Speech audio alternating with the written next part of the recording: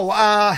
So the North American International Championships is going on right now. It's wrapping up. They're down to the final 2 players. One, Stefan, who has been just amazing he's like the North American International Championship king. Like, he has won multiple times already. And then you've got him against Andrew, who's just been having an amazing season. Really, I think this is only like his 3rd year playing in Masters, and he's just been tearing it up ever since he entered into competitive Pokemon from a Master Division standpoint.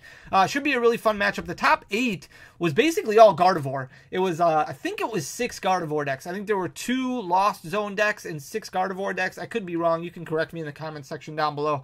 But the meta ended up being a lot of Lugia going into the tournament. Lugia did okay, but it ended up being mostly Gardevoir that like ran away with the thing. Gardevoir with the addition of Monkey Dory, which is a new card from the Twilight Masquerade set that we just came out, really helped put it over the edge. Dragapult did not do as well as I think a lot of people were hoping it would do. Michael Pramawat, Tord Reklov, they did really well with Dragapult with Charizard. Like, that went pretty well. Ended up getting them into day 2 and finishing with decent records, but overall it just ended up being Gardevoir, which took down pretty much everything. And we'll see what happens later on today. It's not a mirror match, which is great. It's Gardevoir versus Lost Zone, but very interesting to see the format not really be impacted too much. A little bit by Twilight Masquerade, but not too much. Gardevoir obviously has been around for a while, came out with Scarlet and Violet base, so it's been around for a little bit over a year. It'll stay in format for quite some time, but that seems to be the deck to beat as we move into the World Championships. A lot of interesting things if you've never played competitive Pokemon before. A lot of interesting things at the North American International Championships this weekend. Unfortunately, a lot of slow playing going on. It's very important if you've never played in a competitive event, especially with Pokemon beefing up their prizing structure big time. I mean, international events, huge cash prizes. Same thing with Worlds. Regionals got a huge buff at the beginning of the season. So if you haven't played competitive Pokemon, there's some really great cash prizes you can get. But obviously, just like what we've seen with the Pokemon card market, when you get opportunity, unfortunately, some people take advantage of those situations. So a lot of DQs going on, a lot of bad, unfortunate stuff going on this weekend. But for the most part, it seems like a really well-run event. It was in New Orleans, so different location. It seems like a lot of people really enjoy it there. So it'll be interesting to see what happens. But the format is very, very fun to watch. Scarlet and Violet in general, obviously a very, very fun format. We talked about this last week when we were talking about Paldea Evolved. Talked about Scarlet and Violet and how it seems like a lot of people are finally starting to catch up to how good Scarlet and Violet is. And we've been talking about it on this channel for a while, about how great the storytelling is, how great the artwork is. It's a beautiful generation. And I understand that not everybody resonates with the new Pokemon, and that always takes time to get to. But the Paradox Pokemon that came out with Paradox Rift and then Temporal Forces were fantastic. The future and the ancient kind of gimmicks that they put into things have been really good. I'm very excited to see where Scarlet and Violet moves forward. The Dark Pokemon possibility with the Team Rocket set is going to absolutely slap, as long as Pokemon does it right? Like, that's the big thing, as long as Pokemon does it right. But we're going to talk about Scarlet and Violet in today's video, specifically special illustration rares, because like we've seen with a lot of alternate art, special illustration rares really starting to rise, especially some of them. So we talked about this on Friday's video. We broke down rarities, we broke down pull rates, and if you haven't watched that video, it's chock full of just really important information about how rare a card possibly could be, how rare a specific rarity is, because we've seen in certain sets like Obsidian Flames where technically a regular Art EX is a little bit more difficult to pull, a specific one, than like the hyper rare Charizard, the gold Charizard. So things got really weird, which is why Pokemon decided, hey, we're probably going to change pull rates moving forward. It's just been it's been a very, very interesting string of events when it comes to pull rates. And I know I obsess over pull rates. You don't necessarily need to do that, but I want to deliver good information. I'm going to flip you guys around. We're going to talk about these special illustration rares, and we're looking at 3 months of data, because 3 months is really where things started to kind of change a lot for some of these cards. Usually we like to look at a full year's worth of data, but some of these cards are fairly new. So like Paldean Fates, for example, we're starting off looking at this Charizard EX to see what it's done over the past 3 months. It really only has 3 months of data because Paldean Fates only came out a few short months ago, but you can see it did drop down at one point in time to $100.99. At one point in time, it looked like this was going to be a sub $100 card, and now it's continued to grow. Now, Paldean Fates, a lot of people were excited about it with the reintroduction of Baby Shinies. Remember, that was the third set where we got Baby Shinies, we got Shiny Pokemon, we had Hidden Fates, we had Shining Fates, which ended up being printed just to oblivion, and then we had Paldean Fates. But the thing is, Paldean Fates came out where buzz had really simmered down, not as much buzz for Paldean Fates than what we had for Shining Fates, so not as much product being opened. We also had Paradox Rift and Temporal Forces, which were kind of sandwiched around Paldean Fates, so there was a lot of other sets that were drawing attention. And when Paldean Fates came out, that was really around the time where we started seeing all of this talk and all this hype around Sword and Shield sets, especially the back half of Sword and Shield sets. So I do think Paldean Fates was probably open less than what it typically would have been if it came out as a main series set, or even came out later once the Sword and Shield hype had slowed down a little bit, or prior to the Sword and Shield hype really exploding with all those booster boxes kind of selling out. But Charizard EX has done extremely well. A lot of cards from Paldean Fates have, and we're going to talk about a couple of them in today's slideshow. But March 12th, you can see it was at a top, right? 119.37. It had come down a little bit from where it was when Paldean Fates first released. It was trending downward very, very dramatically. It looked like it was going to fall below $100 extremely quickly, but didn't end up happening. And it started going the other direction. You can see it blew back up to about 113, 114 before the middle of May, where it started coming down again, and now it's kind of retraced again, and it's moved up to about $115.15. So it's already about 11% above where it was at the beginning of April, and continuing to trend in the upward direction. Here's the Raging Bolt EX, and we can talk about this one all day. Raging Bolt has been up and down. It's been manipulated. It's been bought out. It's been talked up for competitive play. And ended up doing okay this weekend, but not great. Raging Bolt and Teal Mask Ogerpon did okay in NAIC, but not great. And you can see when it came out in March, it was only about a $50 card. So there it is at its 3-month low of $50.07. Started blowing up. That was when we had those buyouts happen with a lot of Temporal Forces. Remember, when we were looking at pull rate data on Friday, Temporal Forces with the pull rate change, a unique specific special illustration rare, about 750 packs it's going to take to pull one of them. So a lot more difficult as far as pull rates go than what we've seen in previous sets with the Scarlet and Violet generation. So Paldea evolved even, a lot less packs, Scarlet and Violet base, Obsidian Flames, a lot less packs to open up a special illustration rare, especially a specific one, a unique one, than what we would see from Temporal Forces, Twilight Masquerade, even Paradox Rift to some extent. This one started retracing middle of May, went back down to about $50. The buyouts had kind of simmered down. Then all of a sudden, we had a tournament that happened over in LA, the regional tournament. Twilight Masquerade came out. People were like, well, Ogerpon's going to be great with Raging Bolt. Let's buy every copy of Raging Bolt and hype this deck up. And it ended up getting hyped up, and it did okay. There were some decks on stream that were doing extremely well, but did not perform nearly as well as Gardevoir.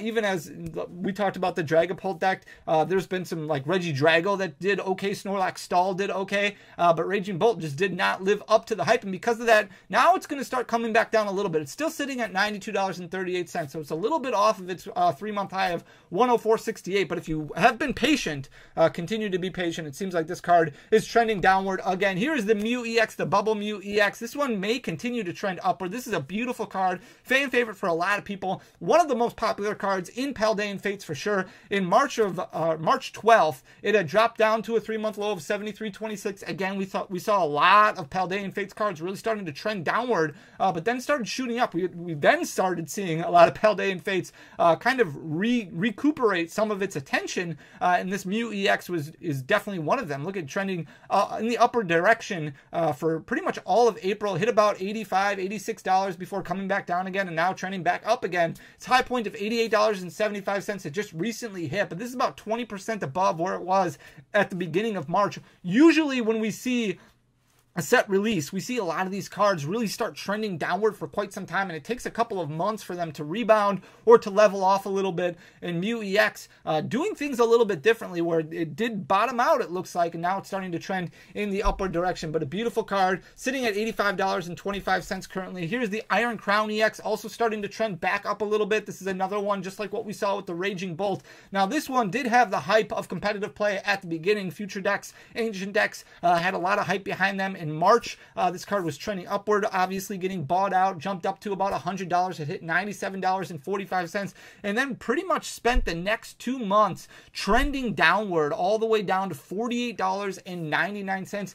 So it hit that 3-month low really at the end of May. It hit really close to that 3-month low, about $55 there, and now it started trending back upwards again, sitting at $80.38. But again, once we start realizing how difficult these pull rates are, 750-ish packs to pull a specific unique one, all of a sudden there's a lot more attention. Obviously, there's a lot more attention being paid to Scarlet and Violet right now, and because of that, you see some of these cards which have lower quantities listed on websites like TCG Player, on websites like eBay, starting to trend in the upward direction. Very cool artwork. Like I said, I really do enjoy the Paradox Pokemon. Roaring Moon, this one was another one. Perfect example of a card that got bought out. This one in Paradox Rift got bought out right away, jumped over $100, and then steadily declined for quite some time. Middle of March, it was sitting very close to that 3-month low, right around $52, $53, relatively flat. Then after that, it did have a brief period of time at the end of April where it jumped back up to about 60, but then dropped back down May 26th. So we're talking 2 weeks ago, dropped back down to that 6-month low, that 3-month low of $52.77. And then if you look at what's happened just over the past couple of weeks, a really cool looking card, the Paradox Roaring Moon there with the Scream Tail in there, very, very cool, but shot up like crazy. Now it's sitting at $70.60, and again, continuing to trend in the upward direction as more and more attention is paid to this. I really wanted to throw this Charizard EX in there because I think it's important to realize that this card, even though it's a Charizard, right? Even though it's a special illustration rare, much easier to pull. This reminds me so much of the Charizard VMAX from Darkness Ablaze. Much easier card to pull, a little bit smaller of a set. The only focus of Obsidian Flames is really the Charizards, unfortunately. In April 11th, this card had dropped down to a 3-month low of $42.77. Now, it's been fairly consistent over the past 3 months. So you can see at one point in time, it had peaked up to $49.51. Its low point, $42.77. So you're looking at about 15-16% of a difference between its 3-month high and its 3-month low, which is still significant, but it's just been up and down, very cyclical movements right now, currently sitting at $45.39. So right in between its 3-month high and 3-month low. If you haven't bought this card yet, definitely keep an eye on it. I would expect it to continue to fall a little bit, maybe below $40. The pull rates on this, much different than what we've talked about and what we've seen from a lot of these other special illustration rares that are moving a lot. Pull rate on this one is less than a case. So you're only looking at about 200, I think it was like 170 packs or something to pull a specific unique special illustration rare from Obsidian Flames. So there should be several more copies in existence of a card like this. Now, obviously, the demand for a Charizard is much higher, but with the amount of population that's out there, it'll be very interesting to see what happens with that card moving forward. Here's another card that's going through a very interesting phase right now, the Altaria EX. Paradox Rift is a set that has a lot of special illustration rares, more special, I think it's the same amount of special illustration rares as what we saw in Paldea Evolved, so I guess it does make sense. Pull rate's a little bit more difficult for Paradox Rift than Paldea Evolved, so it makes a little bit of sense to see this start trending in the upward direction, but I also think a lot of it is just because of the attention that's being paid to a lot of them, and how cheap this card was. It was only $19.09. That was at the end of March. Fairly level up until May. Middle of May is when things started really changing, jumped up to $43.85 over the past couple weeks, and continuing to trend in the upper direction, currently sitting at that $43.85 mark. Here's Chi-Yu. We just talked about Chi-Yu recently from Paldea Evolved. This card recently got bought out. You can call it a buyout. Less quantities available. I think people just started noticing, and unfortunately, again, when that opportunity presents itself, a lot of people like to strike, especially when money is involved. Very flat from March all the way up until May. You can see it hovering right around that $15 mark. Hit a low point of $14.80, and then at the end of May, once less and less quantities started being available on sites, started really trending upward fast. Now it's sitting at $39.79, so almost 200% price growth over the past couple weeks. Crazy to look at. Iron Valiant also doing the same thing like what we saw from Roaring Moon, trending in the upward direction quite a bit. Now, not as big of a percentage shift, but still looking at about 40% of a change between its 3-month low and 3-month high. You can see it trending in the downward direction up until the end of March. That's where it hit that $25.67 price drop. Iron Valiant, there was a lot of thought that this would be a very good card in competitive play. Didn't really end up coming to fruition. Because of that, It dropped real quick after release, started growing a little bit at the end of April, and then came back down. And then, like what we saw from a lot of these other special illustration rares, once more attention got paid to it, end of May, started jumping up like crazy. Now it's sitting at $35.20 and continuing to trend in the upward direction. Miriam, I mean, Scarlet and Violet base is also being impacted by a lot of this. Here's the Miriam. Much easier pull rates behind this, right? Like much easier. But Scarlet and Violet base starting to be included less in collection boxes. There's still going to be a lot of it out there, don't get me wrong, and there still are boxes of this set at least still in distribution. So Scarlet and Violet base is going to be around for quite some time because this was probably the set that was printed most out of all of the Scarlet and Violet sets. End of March, this card had dropped down to $22.59. Extremely cheap when you consider the fact that this was a $200 card pre-release prior to Scarlet and Violet base being released, but because it was so easy to pull, it dropped like a rock super quick. It fell all the way down to $22.59 and then started trending in the upper direction. End of May, it hit that 3-month high of $35.19. It's currently sitting at $34.37. Very cool looking card. But again, a little bit easier to pull. Here's the Alakazam EX from Scarlet and Violet 151. 151 just has great legs. Like, it just continues to stand the test of time. Now, we're going to talk about Pokemon 151 at some point in the near future. Those cards dropping a lot. If we see something like that, what's happening with Pokemon 151, if we see something like that happen with Scarlet and Violet 151, where they pull a Shining Fates, they print the ETBs to oblivion, start pumping out product like crazy, we're going to see a lot of these special illustration rares, a lot of these illustration rares drop. We have not seen a massive reprint or anything like that of Scarlet and Violet 151. Just small restocks here and there. Distributors getting small amounts that they can push out to brick and mortar stores. It seems like every single week there's a little bit of product being put out at Walmart and Best Buy and those places, but nothing massive like what we saw in Japan. And because of that, some of these special illustration rares holding very well. The Alakazam definitely trending in the upper direction. End of March, it was sitting at $25.98. Now it's gained about 30% over the past 3 months, currently sitting at $32.67 and continuing to trend upwards. Here's the Gardevoir EX, also from Scarlet and Violet bases, no different than what we were just talking about. This will be an interesting one, especially with what's going on at the North American International Championships. Obviously, Gardevoir, 6 of the 8 spots, I mean, that's 75% of the top 8 was clogged up by Gardevoir EX. So I know a lot of people are obviously, there's a ton of copies of Gardevoir EX. It was in a starter deck. It's been reprinted in Paldean Fates. So there's a lot of regular arts, a lot of different rarities that are available. But $17.62 was where this was sitting at the middle of March, relatively flat all the way up until the middle of May, and then started taking off like crazy, almost doubling in price. It's currently sitting at $31.11. Also, this is one of those story cards that a lot of people really like and appreciate with the Ralts and the Kirlia. We've seen what's happened with the Perrin. We've seen what's happened with the Growlithe.